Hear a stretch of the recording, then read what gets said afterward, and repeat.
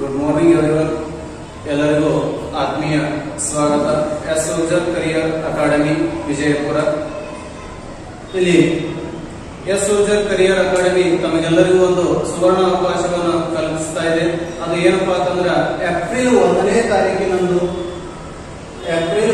ತಾರೀಕಿನಂದು ಎಲ್ಲ ರ್ಯಾಲಿಯಲ್ಲಿ ಪಾಸ್ ಆಗಿರ್ತಕ್ಕಂಥ ಪ್ರತಿಯೊಬ್ಬ ಯುವಕ ಯುವತಿಯರಿಗೆ ಉಚಿತ ತರಬೇತಿ ಒಂದು ಕೇಂದ್ರವನ್ನ ಹಮ್ಮಿಕೊಳ್ಳಲಾಗಿದೆ. ಇದರ ಸದುಪಯೋಗವನ್ನ ತಾವೆಲ್ಲರೂ ಪಡ್ಕೋಬೇಕು ಅಂತ ಹೇಳ್ತಾ, ಮೊದಲನೇ ಬಾರಿಗೆ ನಾನು PS ಮುಜಗೋಳ್ ಸೈನ್ಸ್ ವಿಷಯವನ್ನ ಉಪನ್ಯಾಸ ಮಾಡುತ್ತಿದ್ದು, ಅದರಲ್ಲಿ ಕೆಮಿಸ್ಟ್ರಿ ಎಂಬ ಭಾಗವನ್ನ ತಮ್ಮ ಮುಂದಿನ ಒಂದು 5 ನಿಮಿಷಗಳ ಕಾಲ ಡೆಮೋ ಕ್ಲಾಸ್ ಅನ್ನ ತಗೋತಿದ್ದೀನಿ. ಈ ಸಂಸ್ಥೆಯಲ್ಲಿ ನಡೀತಕ್ಕಂಥ ಎಲ್ಲಾ ವಿಷಯಗಳ ಸಮಗ್ರವಾದ ಅಧ್ಯಯನವನ್ನ ನಮ್ಮ S soldier career academy YouTube channel ನಲ್ಲಿ ಹಾಕಲಾಗಿದೆ. ತಾವೆಲ್ಲರೂ ಅದನ್ನ ಸಬ್ಸ್ಕ್ರೈಬ್ ಮಾಡಿ, ಶೇರ್ ಮಾಡಿ ಅಂತ ಹೇಳ್ತಾ ಈ ವಿಷಯಕ್ಕೆ ಬರೋಣ.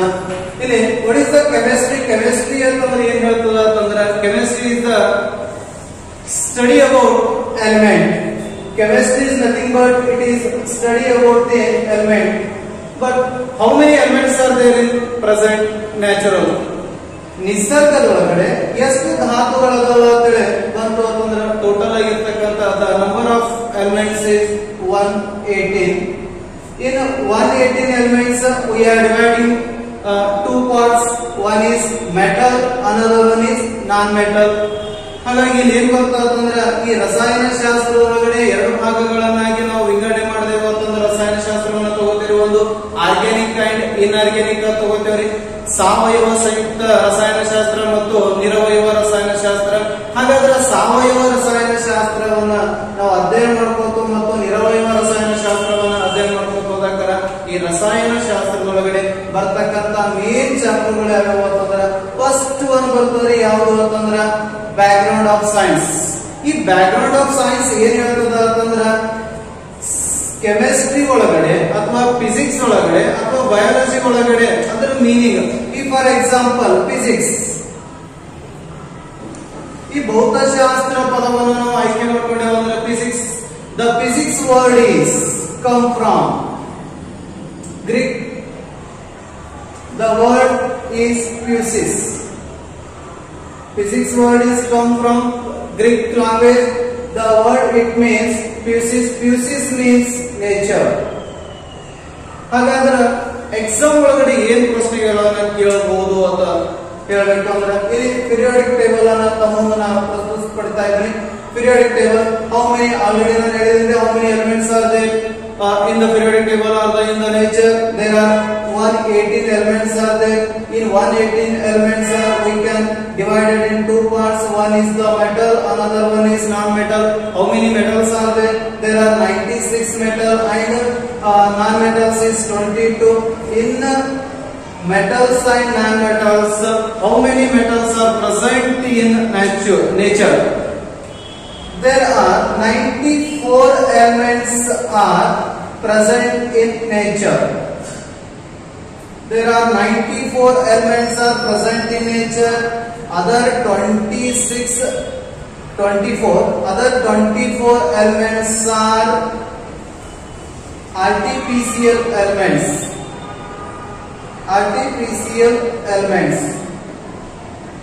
In exam ಮತ್ ಪ್ರಶ್ನೆಗಳನ್ನ ಏನ್ ಕೇಳಬಹುದು ಅಂತಂದ್ರೆ, what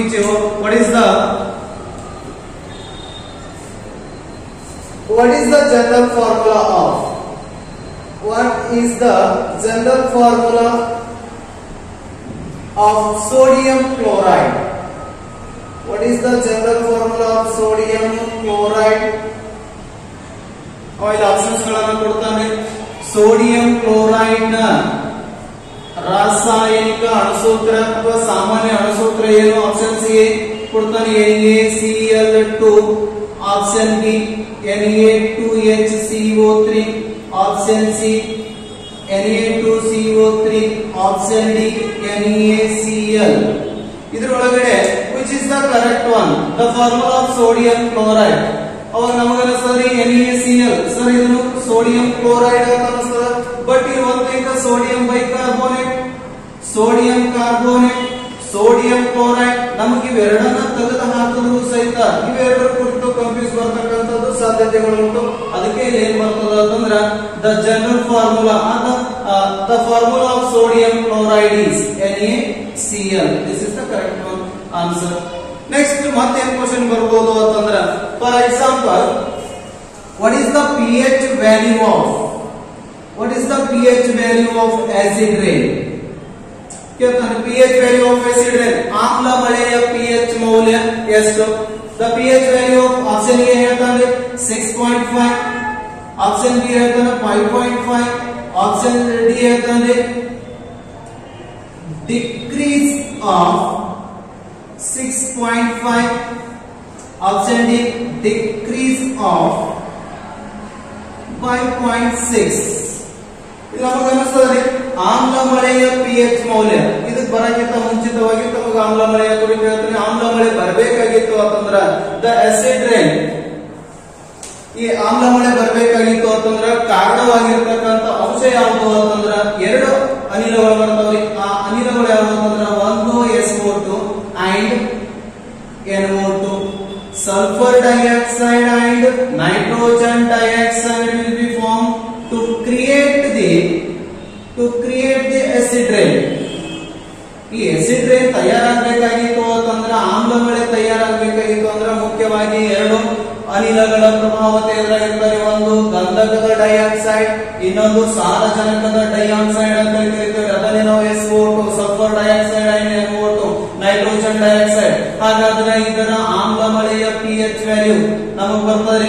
ರಕ್ತದ pH ವ್ಯಾಲ್ಯೂ ಎಷ್ಟು ಅಂತಂದ್ರೆ 7.4 ಸರ್. ಹಾಗಾದ್ರೆ ಯೂರಿನ್ pH ವ್ಯಾಲ್ಯೂ ಎಷ್ಟು ಸರ್? 6.5 to 6.8. ಇನ್ನು ನಿಂಬೆ ಹಣ್ಣಿನೊಳಗಡೆ ಇರ್ತಕ್ಕಂಥ pH ವ್ಯಾಲ್ಯೂ 2.2. ಹಾಗಾದ್ರೆ ದೇಹದೊಳಗಡೆ ಇರ್ತಕ್ಕಂಥ HCl ನ pH ವ್ಯಾಲ್ಯೂ 1.1. ಹಾಗಾದ್ರೆ ಇಲ್ಲಿ ಬರ್ತಕ್ಕಂಥ main point question acid rain ನ pH ವ್ಯಾಲ್ಯೂ ಅದು 5.6 ಕ್ಕಿಂತ ಏನಿರ್ತದ ಅಂತಂದ್ರ ಕಡಿಮೆ ಇರ್ತದ. ಈ ರೀತಿ ಪ್ರಶ್ನೆಗಳನ್ನ ಆರಾಯಿಸಲಾಗ್ತಾವ. ಅದರ ಮೇನ್ ಒಂದು ಪಾಯಿಂಟ್ ಫಸ್ಟ್ ಒನ್ ಈ ಕ್ವಶನ್ಸ್ ಗಳನ್ನ ಟೋಟಲ್ ಎಲಿಮೆಂಟ್ಸ್ ಗಳು ಎಷ್ಟದಾವ ಅದ್ರ ಮ್ಯಾಗ ಪ್ರಶ್ನೆಗಳು ಬರ್ತಾರೆ.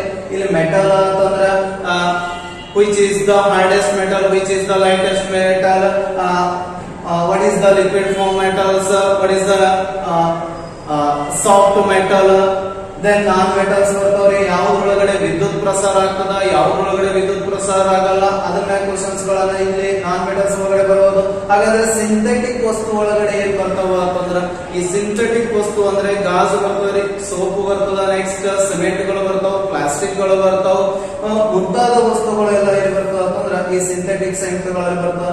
ನೆಕ್ಸ್ಟ್ ಒಂದು ಕ್ವಶನ್ ತಮಗಿದರ ವಾಟರ್ ಆಲ್ರೆಡಿ ಗೊತ್ತದ್ರಿ ನಿಮಗ. What is the formula of water? H2O.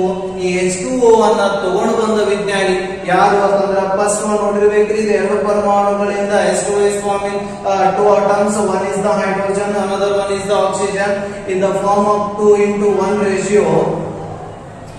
But ಇಲ್ಲಿ ಒಂದು ಕ್ವಶನ್ H2O ಅನ್ನ ತಗೊಂಡು ಬಂದವರು, ಹೈಡ್ರೋಜನ್ ಅನ್ನ ತಗೊಂಡು ಬಂದವರು ಹೆನ್ರಿ ಕ್ಯಾವೆಂಡಿಶ್, ಆಕ್ಸಿಜನ್ ಅನ್ನ ತಗೊಂಡು ಬಂದವರು ಜೋಸೆಫ್ ಪ್ರಿಸ್ಲೆ. ಬಟ್ ಈ H2O ಅನ್ನ ತಗೊಂಡು ಬಂದವರು ಯಾರು ಅಂತಂದ್ರ ಕ್ಯಾನಿಝಾರೋ ಅಂತ ಬರ್ತಾರೆ. ಈ H2O ಎಂಬ ಸೂತ್ರವನ್ನ ಕಂಡುಹಿಡಿದ ವಿಜ್ಞಾನಿ ಕ್ಯಾನಿಝಾರೋ ಅಂತ ಬರ್ತಾರ. ಇನ್ ಆಸಿಡ್ ಮತ್ತು ಬೇಸಸ್ ಆಲ್ರೆಡಿ ನಿಮಗೆ ನಾನು ತೋರಿಸಿದ್ದೇನೆ pH value of acid rain ಕುರಿತು. ನೆಕ್ಸ್ಟ್ ಬರ್ತಾರೆ ಜನರಲ್ ಫಾರ್ಮುಲಾ ಬರ್ತಾವ. ಇಲ್ಲಿ ಹಲವಾರು ಫಾರ್ಮುಲಾಗಳು ಬರ್ತಾವ. ಯಾವುದು ಅಂತಂದ್ರ ಸೋಡಿಯಂ ಕ್ಲೋರೈಡ್ ಆಲ್ರೆಡಿ ಹೇಳಿದ್ರೆ ಸೋಡಿಯಂ ಕ್ಲೋರೈಡ್ ಇದು ಆನ್ಸರ್ ತಪ್ಪಿದ್ರು ಸಹಿತ ಇಲ್ಲಿ ಆನ್ಸರ್ NaCl ಕರೆಕ್ಟ್ ಅದ. ಅಡಿಗೆ ಉಪ್ಪನ್ನು ನಾವೇನು ಕರಿತೇವೆ ಅಂತಂದ್ರೆ ಸೋಡಿಯಂ ಕ್ಲೋರೈಡ್. ಹಾಗಾದ್ರೆ ಸರ್ Na2CO3 ಅಂತಂದ್ರ ಸೋಡಿಯಂ ಕಾರ್ಬೋನೇಟ್ ಅಂತ ಕರಿತೇವ್ರಿ. ಇದನ್ನ ನಾವೇನು ಕರಿತೇವೆ ಅಂತಂದ್ರ ವಾಷಿಂಗ್ ಸೋಡಾ ಅಂತ ಕರಿತೇವ್ರಿ. ನಾವು ಇದನ್ನ ಸೋಡಿಯಂ ಕಾರ್ಬೋನೇಟ್ ಅನ್ನ ವಾಷಿಂಗ್ ಸೋಡಾ ಅಂತ ಕರಿತೇವ್ರಿ. ಹಾಗಾದ್ರೆ ಸರ್ Na2HCO3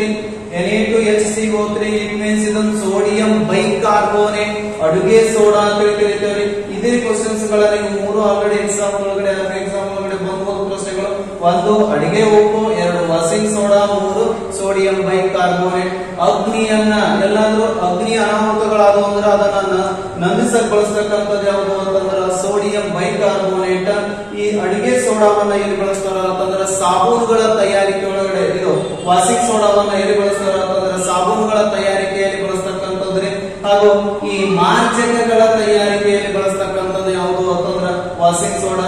ನೆಕ್ಸ್ಟ್ ಈ ಮೈ ಸಾಬೂನು ಮೈಗೆ ಬಳಸ ಸಾಬೂನಲ್ಲಿ ಬಳಸ್ತಕ್ಕಂಥದ್ದು ಯಾವುದು ಅಂತಂದ್ರೆ ಸೋಡಿಯಂ ಕ್ಲೋರೈಡ್ ಅಂತ ಕರೀತೇವೆ. ಈ ರೀತಿ ಈ ರಸಾಯನ ಶಾಸ್ತ್ರದೊಳಗಡೆ ಹಲವಾರು ಪ್ರಶ್ನೆಗಳು ಬರ್ತಾವ. ಇಷ್ಟು ಚಾಪ್ಟರ್ ಗಳನ್ನ ರಸಾಯನ ಶಾಸ್ತ್ರ ಒಳಗೊಂಡಿರ್ತದೆ. ಹಾಗೂ ತಾವೆಲ್ಲರೂ ಎಸ್ ಸೋಲ್ಜರ್ ಕರಿಯರ್ ಅಕಾಡೆಮಿಗೆ ಬಂದು ಈ ಉಚಿತವಾಗಿರ್ತಕ್ಕಂಥ ತರಬೇತಿಯನ್ನ ತಾವು ಈ ಸಂಸ್ಥೆಯ ಹತ್ರ ನೀಡ್ತಕ್ಕಂಥ ತರಬೇತಿಯನ್ನ ತಾವು ಪಡ್ಕೊಂಡು ಈ ಸಂಸ್ಥೆಯ ಹೆಸರನ್ನ ಬೆಳೆಸಕ್ಕ, ತಮ್ಮ ಹೆಸರನ್ನ ಬೆಳೆಯಕ್ಕ ಒಂದು ಸುವರ್ಣ ಅವಕಾಶ ಇದೆ. ಎಲ್ಲರೂ ಈ ಒಂದು ಎಸ್ ಸೋಲ್ಜರ್ ಕರಿಯರ್ ಅಕಾಡೆಮಿಯ ಯೂಟ್ಯೂಬ್ ಚಾನಲ್ ಅನ್ನ ಶೇರ್ ಮಾಡಿ ಮತ್ತು ಸಬ್ಸ್ಕ್ರೈಬ್ ಆಗಿ ಅಂತ ಹೇಳ್ತಾ ವಂದನೆಗಳು.